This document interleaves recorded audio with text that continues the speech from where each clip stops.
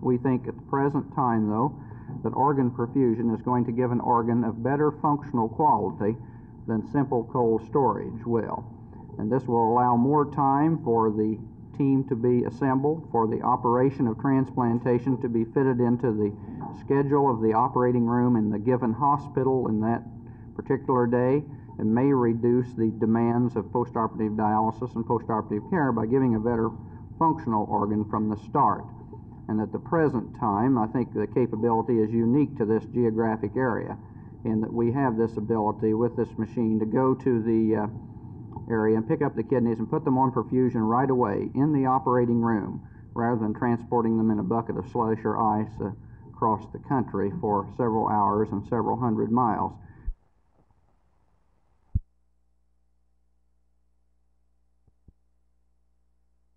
The number of these donors, while there are a lot of people die in Dallas every day, the number that we get called on is much less than the number of patients we have waiting. At the present time, we have approximately 25 patients waiting right now who could receive a kidney today if one became available.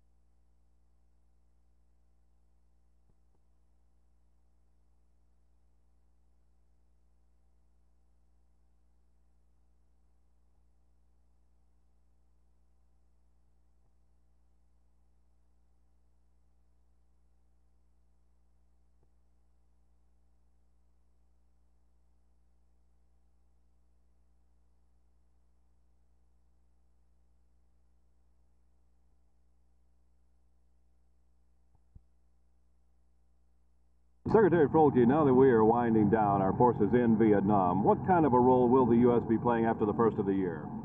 After the first of the year, we will be playing a role of offering support in certain technical areas for the South Vietnamese. We still have a substantial amount of equipment in Southeast Asia. We will have to take the necessary steps to either turn that equipment over to the South Vietnamese or return it to continental USA. Which way do you see us going? Just donating the equipment? Well, it will vary. Vary depending upon the need of the South Vietnamese and, more importantly, depending upon our need. Mr. Secretary, are we currently engaged in any kind of active combat role? Our combat role is that whatever is necessary to protect our own men, but as both the President and Secretary Laird have stated, we no longer are in an active state where we do anything of a combat nature other than protective.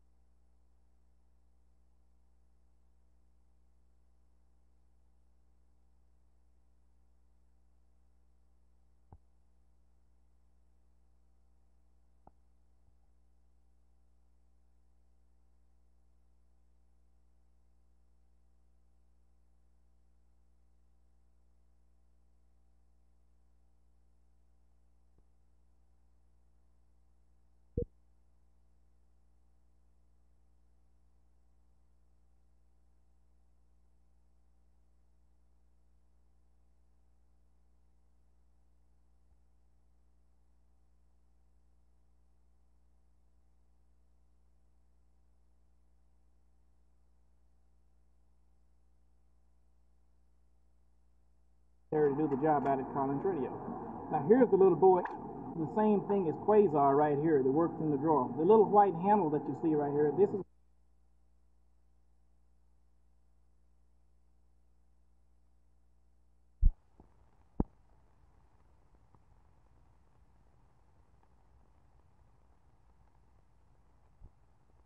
This particular program, which is our youth motivation program, is designed to keep the ninth graders in school to graduate from high school to get a job. The booths are set up in such a fashion as to show that when you graduate from high school, there is room in industry for you. You don't need a college education. We'd like them to go to college, but if they graduate from high school, we have a job for them. It's to keep the kids from dropping out. Did anything you heard or saw today make any sense to you or change what you do? Yes, it did. I think that it's very important. I think that going to school and what they're talking about now is very important, and we really should pay attention to it and listen to it, because it really will help us in the future. Did you ever plan to drop out or thought about it yourself? Yes, but after listening to them, I know that I'd just be lost if I did.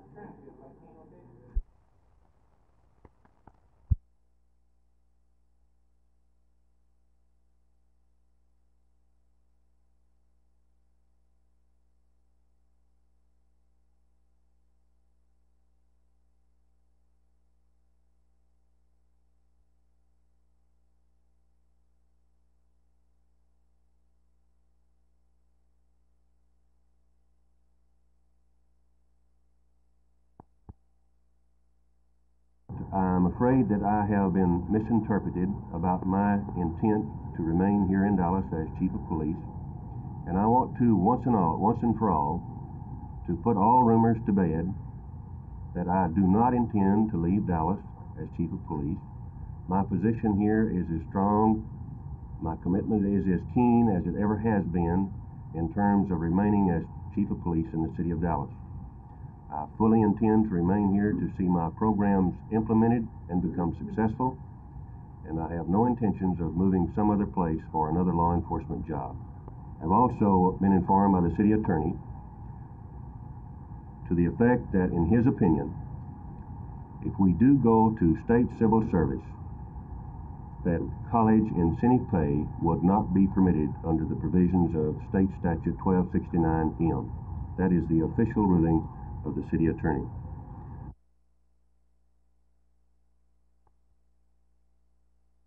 No, we haven't. Probably they haven't had an opportunity to react, really, because the police chief only received, or it was only sent to him yesterday afternoon late.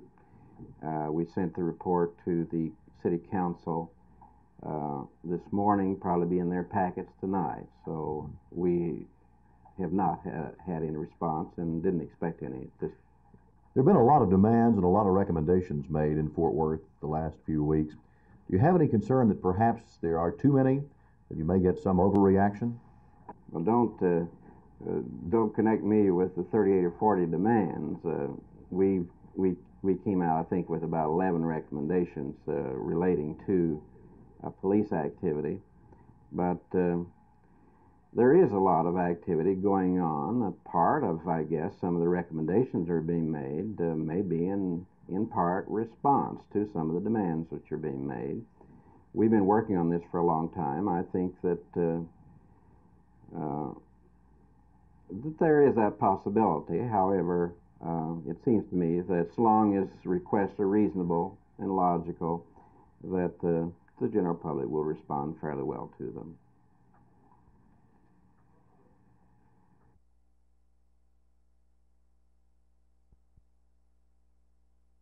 No, I feel that they will. I feel, though, that there was some stalling today at the Human Resources Committee meeting of the Board of Education, and we would like a clear statement of position by the Dallas Independent School District and a clear statement of what action they intend to take to achieve equity for our teachers as far as their salary schedules are concerned for this school year.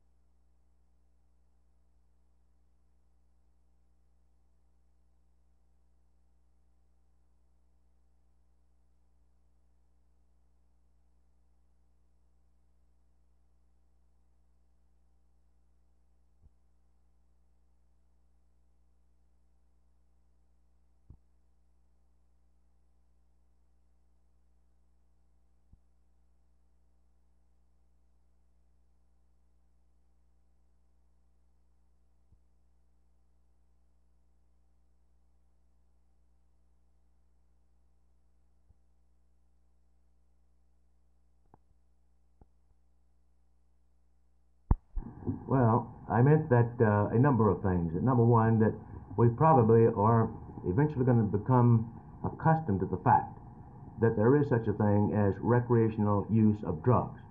That is the use of drugs because people want to. The use of drugs as we use alcohol. The use of marijuana to get high as some people use alcohol to get high. Now, we don't like that, but I say we've got to come to this conclusion that in our society there is such a thing as the recreational use of drugs. And that when we realize this point, that I think we're going to take a more common sense approach in solving the problem, and we're going to come closer to solving it. And I think that this is the important thing. And I think that we're going to have to come to a more common sense approach in handling the penalty structure in dealing with young people. This is the beginning of what we have seen at the federal level in the change in the laws for penalties there. I don't know what that means. As I mentioned before, I think that some states are already taking another look at it, such as Nebraska with its 7 days in jail. But this is the road we've got to get to in understanding the drug problem, the drug user himself, and what do we do with him, if anything.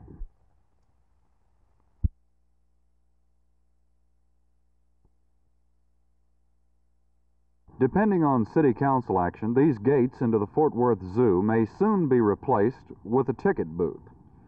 Now, actor Jimmy Stewart thinks it's a good idea for zoos to charge admission. I know because his wife told me so. Mrs. Jimmy Stewart's in Fort Worth today visiting friends. She's on the board of directors of the Los Angeles Zoo, so she likes to visit animal collections wherever she goes. Mrs. Stewart shared with newsmen her thoughts on the concept of gate charges to visit zoos.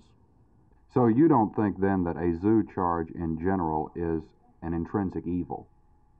Good heavens, no, man. I think it's just the opposite. I think it's evil to let the animals sit in a little box out there. That's evil. Mrs. Stewart doesn't claim to be an authority on the Fort Worth situation, but she does say that since Fort Worth has one of the top 10 zoological parks in the country, it's a shame to endanger its financial position. At least, that's what she thinks. And so does Jimmy. Jay Lewis, Channel 8 News on the Move, Fort Worth.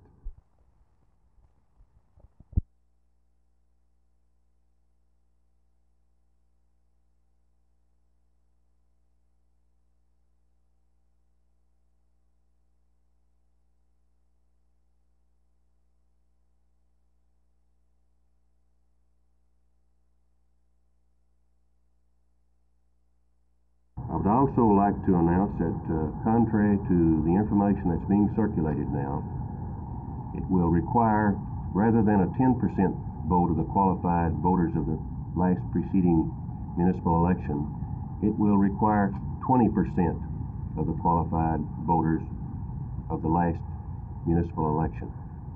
The requirements of this statute, 1269M, clearly state that if an election has been held at any time in the past, and whether it was rejected or approved in terms of state civil service for police and fire, then another election requires 20% of the voters rather than 10. Chief, would a vote for state civil service though change your mind in any way about your decision to follow through with your program? Well, that's the point I think that's brought about the confusion, and the statement I made is this: that if any time I feel that I can no longer be effective as the administrator of this department, if I in fact have been so restricted that I cannot make a contribution to my profession, and in fact if I become a mere figurehead, then I would have no desire to remain in this job or any other job. Would this curtail your effectiveness? Well, and that's another point I made yesterday. I'm not sure. I think that it would. But I think I'm going to have some legal and policy questions answered for me before I could determine how much it would affect my effectiveness as a police administrator. So there's some questions yet to be answered.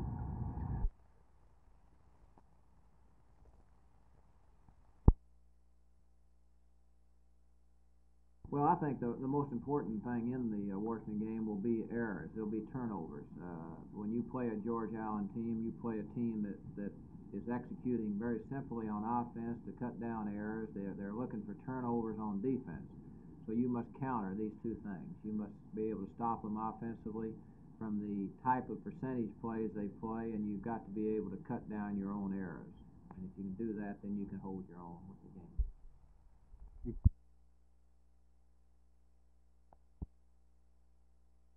Bob, in terms of your preparation for this game, obviously there is a great degree of significance in this confrontation. Do you personally approach the preparation any different than you do, say, for last week against Philadelphia? Yeah, Vern, you always, at least I do. I've always been I've always thought of myself kind of as a pressure ball player. I always seem to prepare a little harder for the good teams or the teams that are in contention, and I always seem to play a little better whenever there's something at stake. And I know that as far as I'm concerned, I'll probably prepare myself much better than I have for some other games. That doesn't mean that I won't I haven't worked this as hard, but it's just the little things that I'll check and recheck and that I may not do sometimes. But it sounds like there's a lot of mental preparation that you're talking about. Yeah, that's mainly what it is. You work about the same all the time. I don't think you could work a whole lot harder because you'd get maybe tired enough that you wouldn't be able to play too good on Sunday, but we work pretty hard, and I try to work myself pretty hard, especially when I'm not injured, and I haven't been injured much this year, so I've gotten to work pretty good. But it's mental. It's watching the films and maybe an extra hour, an extra 30 minutes, and it's just the little things maybe that you should do every week, but you just don't have time. But you just take the time, when the game is of this importance.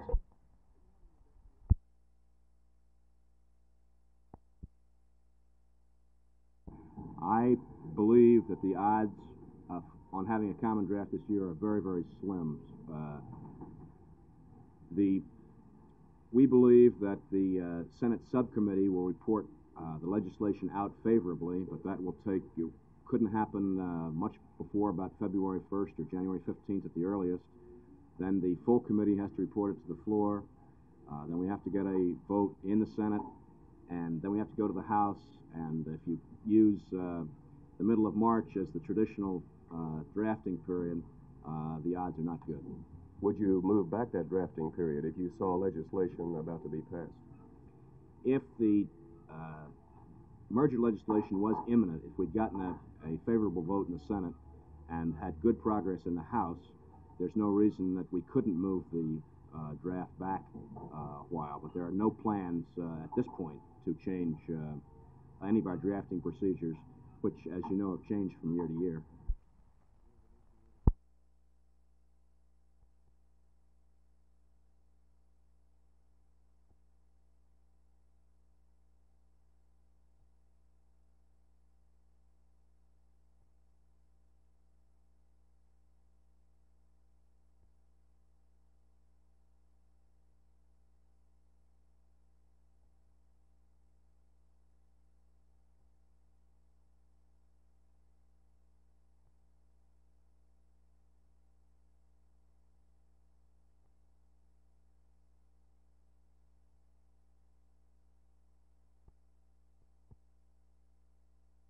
Well, Jerry, I think the team that makes the fewest mistakes will win the ball game.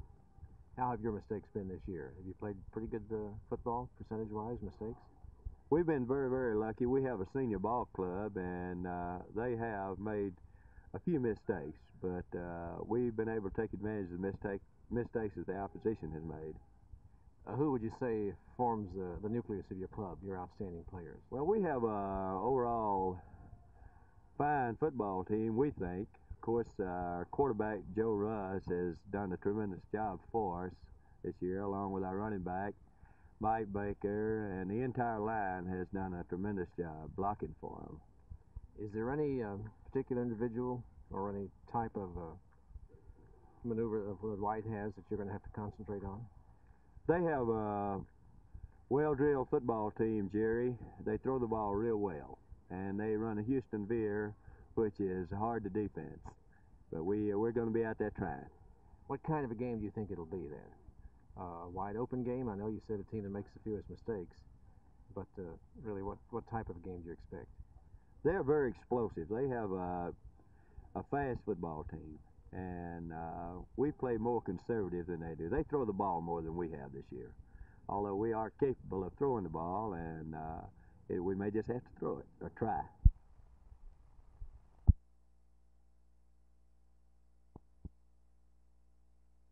We have 4 junior college players coming in and 4 players off of our freshman ball club last year and 4 returning lettermen from our ball club. So we have 8 new players on the varsity. for this year.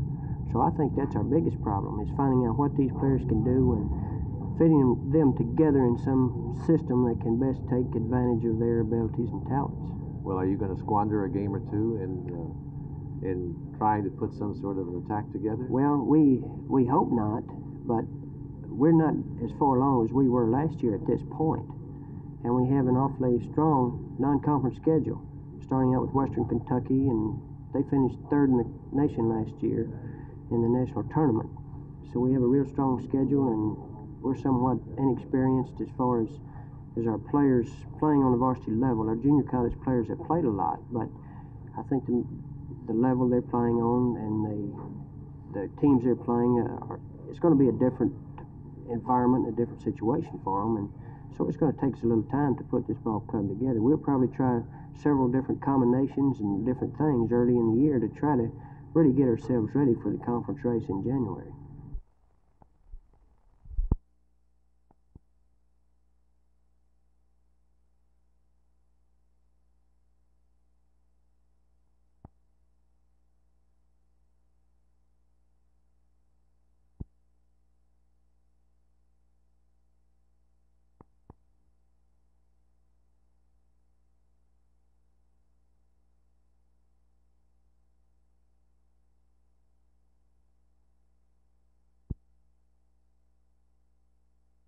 Go to him.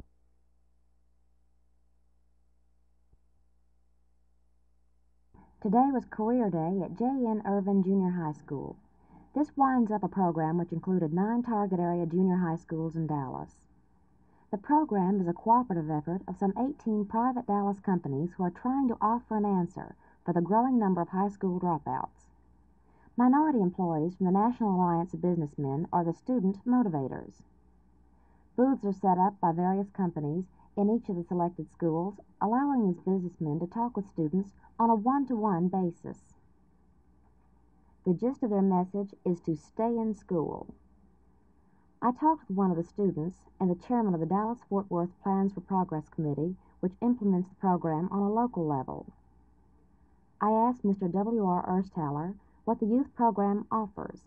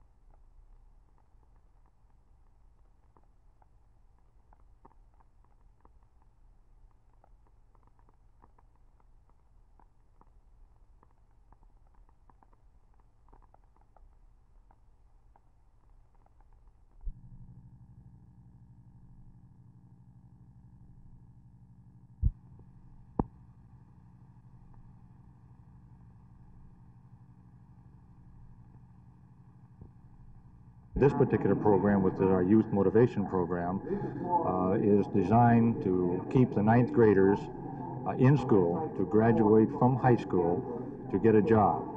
The booths are set up in such a fashion as to show that when you graduate from high school, there is room in industry for you. You don't need a college education.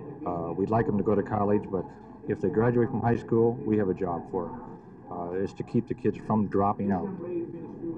Did anything you heard or saw today make any sense to you or change what you do? Yes, it did. I think that it's very important.